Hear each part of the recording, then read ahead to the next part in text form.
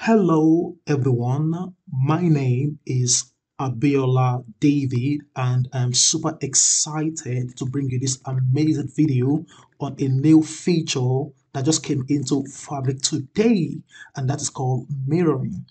In November of 2023, the mirroring was announced, and of course today it's now in the public preview. So basically it allows us to copy data in a near real time from databases or data warehouses right into Fabric OneLake.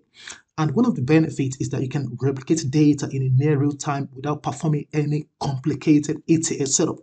And of course, the mirroring starts immediately with the snapshot and keeps your data synchronized with every changes you made.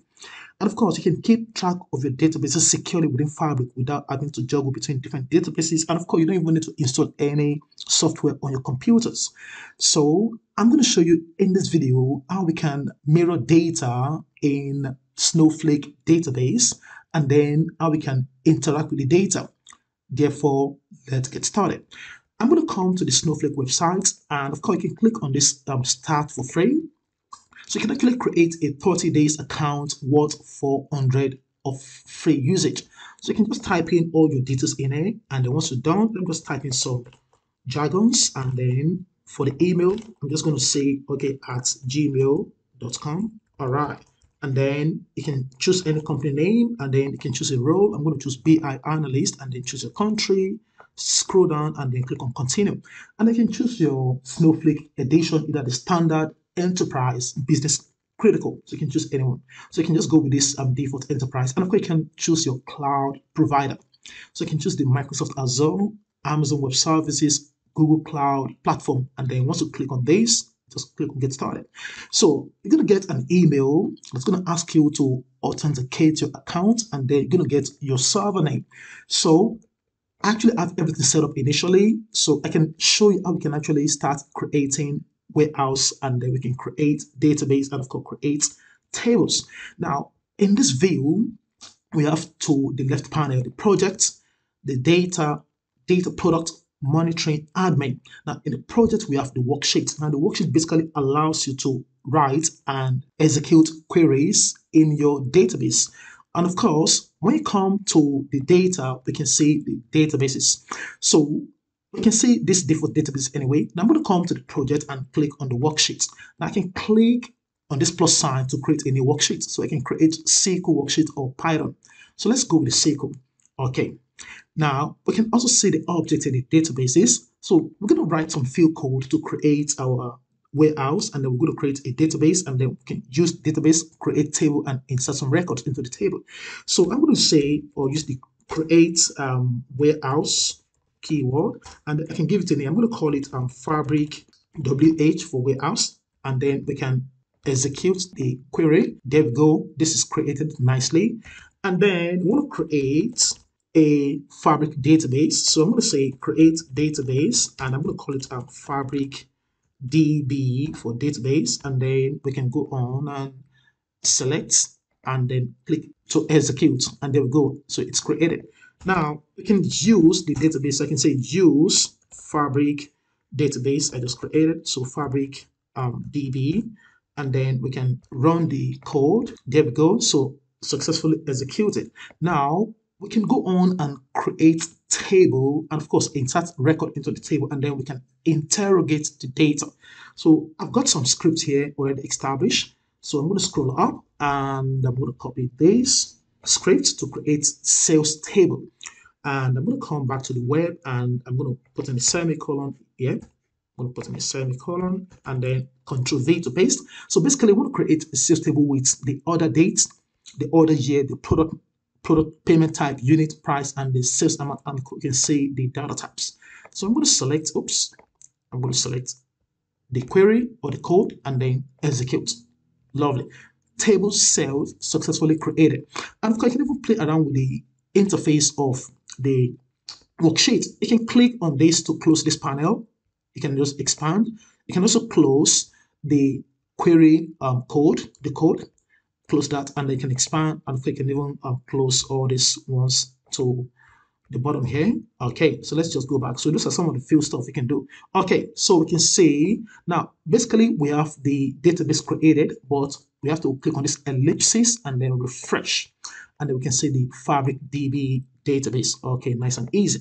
And I'm going to come here and we want to insert some records. First, I'm going to select down to this. Okay, so we're going to insert this other part later on. So Control C and we head over and I'm going to come here and Control V. So I'm going to scroll up a little bit and select all the records and then run. Or you can even press Control Enter and that's going to execute the insert statement. So I'm going to wait. There we go. Number of rows inserted. So I'm going to scroll down and I'm going to write a simple select star from sales. So, okay, so we can see sales as a table and I can put in a semicolon. I can go on and run the code.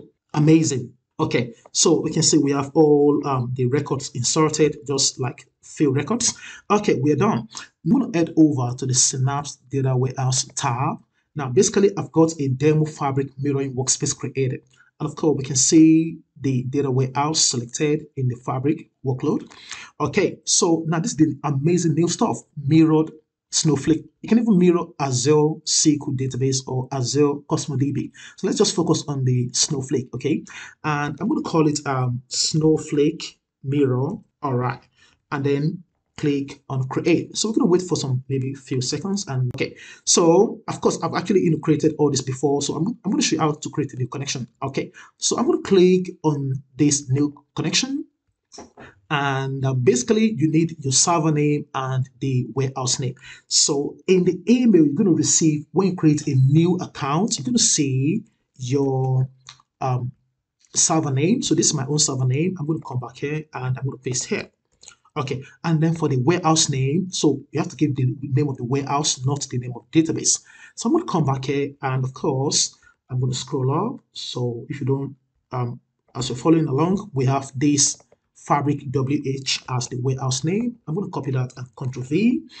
And you can just give anything you like. So let's call it Snowflake. Okay, warehouse. Okay, and then we're going to provide your username. So when you created your account, you're actually going to create a username. So I'm going to use mine, which is Abiola David01, and then the same password that I use when I create my Snowflake account, and then click on connect. Okay, so we are in the next page. So we have the connection settings, and then we're going to wait for the databases to be deployed, and we can select. Now, don't forget the name of our database is Fabric DB, and which is holding the sales table. So I'm going to come back there and then click on this. There we go. So we have the Fabric DB. Amazing, cool stuff.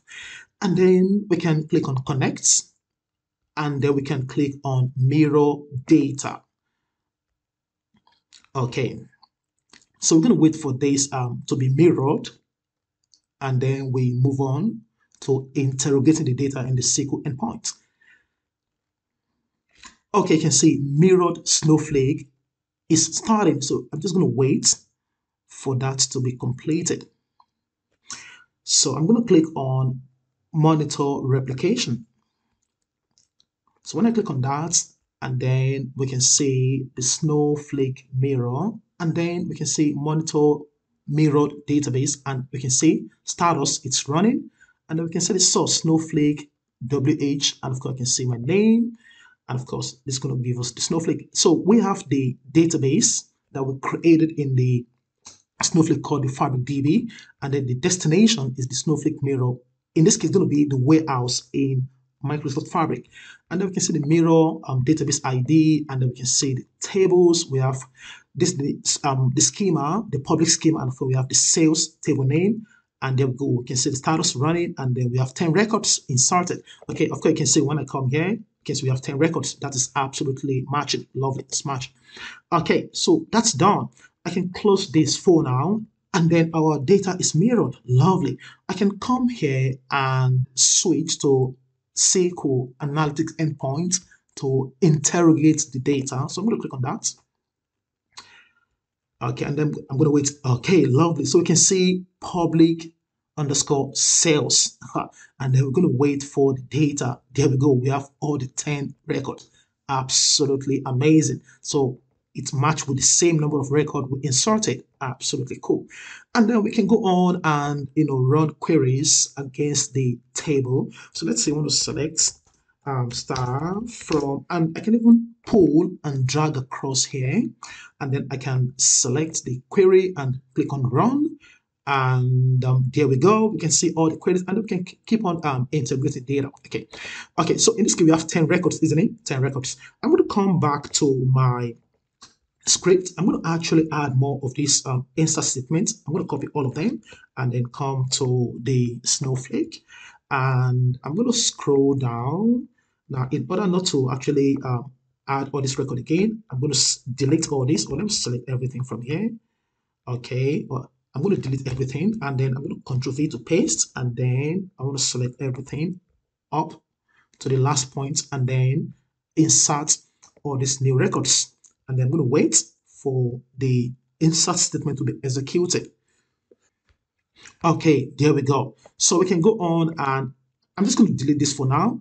Okay, or let me just select all of them and then delete. Okay, so we can go on and write a select star from sales. Okay, and then we can run the query and execute.